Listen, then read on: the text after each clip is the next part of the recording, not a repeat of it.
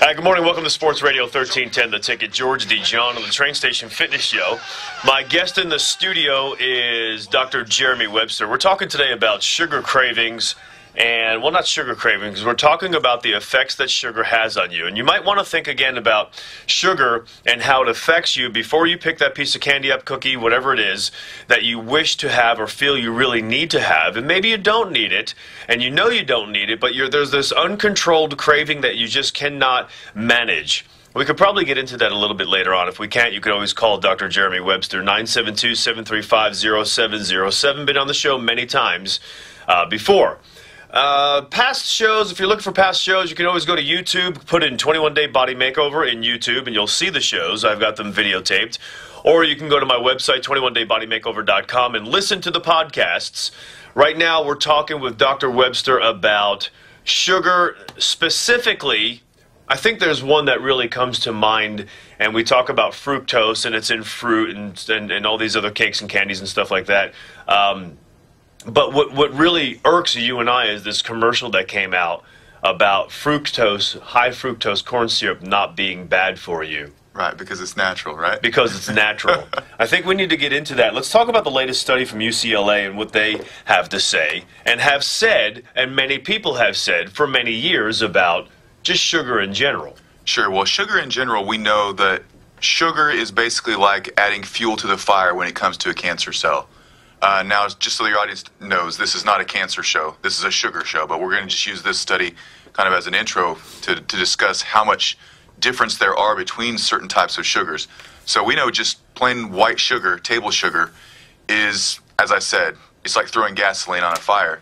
But what they found in this particular study, they used pancreatic cancer cells in a petri dish, and they added white sugar, sucrose, and then they added fructose, and they compared the growth rates. And what they found was fructose actually stimulates the growth of the cancer cells much more rapidly even than what we thought was the perfect fuel, white sugar. Well, let's talk about real fast. What is fructose? People say, hold on, you're talking about sucrose, fructose, glucose, all these oses, which is sugar. Right. Where does fructose come from? Well, you find it in fruit. In fruit. Well, hold on, Dr. Webster. You are telling us that fruit isn't good for us. Not at all. Not at all. I'm just saying if you refine one of the components of fruit out, right, and you concentrate it extremely high, and then you consume it in a dose that is not normal, or, I mean, you would never, okay, for example, the average person in America eats 70 grams of fructose a day. 100 years ago, the average person ate about 15 grams of fructose a day. I didn't know we even had that much, or because we didn't have it refined. Oh, but just in fruit in general. Just in the fruit, in the food. Fructose is in foods, and fructose isn't inherently bad by itself unless you get 2 or 3 or 4 times the normal dosage. Then it becomes bad. So there are all different types of sugars. We can get.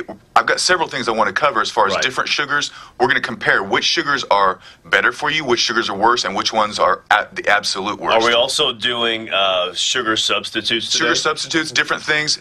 There's one particular sugar that I want to talk about later that is being billed as a health sugar. And I'm going to tell you exactly how bad this sugar really is for you. If you have any questions or comments about today's show, you can call us. I'm going to take some calls today with Dr. Webster, 214-787-1310. Or if you're out of the listening area, you're listening on the computer, you can call 877-528-1310. It's 705 Sports Radio 1310, The Ticket.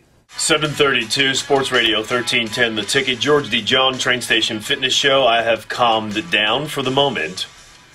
Dr. Webster is in the studio. We're talking about the effects of sugar on the body and what you may be thinking that's healthy for you you're introducing to try to stay away from sugared foods may actually be very unhealthy for you. So we've got some people calling in. If you want to call in and talk about this subject, you can comment on it. You can ask questions. You can call us 214-787-1310 or outside listening area 877-528-1310. Let's go to David in Denton. You are on the ticket. Hey, David. Yeah, I got a question for you, bud. I try to eat pretty good during the week. I have a pot of green tea with stevia, but on the weekends, if I drink like 3 or 4 beers, after I drink the beers, I got this crazy sugar craving for like ice cream or chocolate. What causes that? Man, that's a fantastic question, David. I like that. Again, it's the same thing as just when you eat a lot of sugar or fructose. Right. Alcohol requires a lot of B vitamins and nutrients to process and metabolize the alcohol, so you're depleting yourself of nutrients, then you get these cravings. And we as dumb, conscious beings, we think that cravings just mean eat a bunch of junk food. Just, you should probably eat a salad with your beer. Yeah, but nobody does. But one of the things I would suggest, if you do have beer or anything that let's blanket it, and if you don't agree with it, let me know. Anything that robs your body of nutrients, it's probably a good idea to take in whatever you're depleting of, more of those nutrients. So if you're not going to get it from food because you don't feel like eating the food while you're having your beer and a sandwich and some pretzels or potato chips and you're watching a football game, if you don't feel like having something healthy with that, then again, if you had all those things and you had one healthy thing, it wouldn't make a difference. My suggestion would be call Dr. Webster. He'll put you on some supplements that can assist you with that so you don't fall off 100%. Because let me tell you something. I've shared this many times before. 85% of my diet is perfect, sometimes 80%. The rest of it, you name the crap and I'm most likely eating it.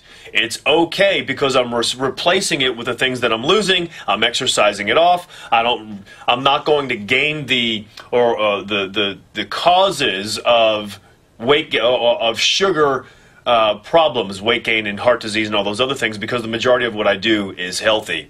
So let's take, before we take a call, the thought that a sugar substitute is healthy and really isn't is frustrating, because people have asked me about this one particular sugar substitute that I am not aware of, and you did some research on it.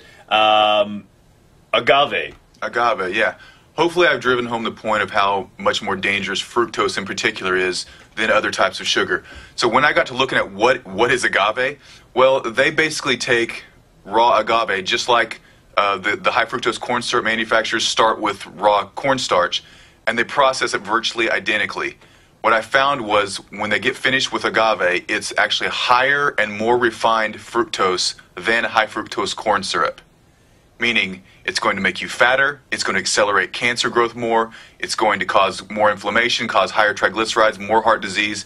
It is the worst sugar substitute that I've ever found. With the exception of maybe aspartame, but it's worse than, it's the worst sugar. Okay. It's worse than high fructose corn syrup. It is high fructose syrup itself. It's not made from corn, it's made from agave. And it has nothing, it doesn't resemble the original agave. So because of the process it went through, it's not good for you. However, if it came from, what does agave come from? It's just a plant. Okay, if it came from the plant. It starts as a plant, but corn is a plant too. I mean, okay. these all start, so it wouldn't be healthy. If someone says, if I just had the plant and opened the plant and used that, would that be healthy? No. Right, but they start with the root.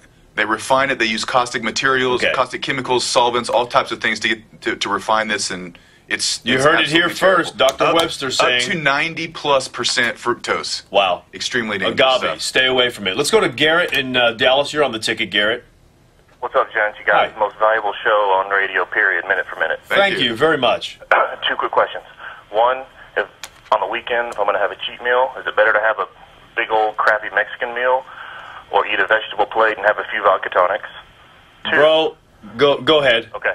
2, is taking a high glycemic sugar pre and post workout, does that naturally boost your IGF-1 levels? Okay, we'll let you go. It's a great question. Let me take the first one. Go ahead. I say eat whatever the hell you want, because if it's not going to be a good meal, whether that be alcohol that can rob your body of certain nutrients, certain alcohol, or it be bad food, you have to recognize that you're going to rob your body of certain nutrients that will make you go into this downfall, that or tailspin, if you will. Nutrient depletion, yeah. Nutrient depletion, but so people understand it's more extreme than that. Nutrient depletion to you and I is profound. To someone else, okay, well, big deal. I'll put some more nutrients. I'll take another multivitamin. Mm-hmm. It doesn't work that way. And they need to know that, and it's important to know that. So it's better for you to have the meal that you want to have, at the same time replacing the nutrients that are missing. So you have zinc, you have B vitamins, you have manganese, you have all of these things that need to be replaced. If you don't know what they are, great thing to do, call Dr. Webster, 972-735-0707, and you can have several supplements at your side, so when you're going to have something bad, you can do that and not feel so bad about it, or not go into this enormous tailspin. It can't be done all the time. Great question. Number 2. Yeah, drinking the high sugar drinks before and after can stimulate IGF-1, so you might get a little bit more protein synthesis out of it. you're also boosting insulin levels and sugar levels, which may make you more likely to store fat, body fat. Right. So I'm not really a huge fan of these high sugar drinks.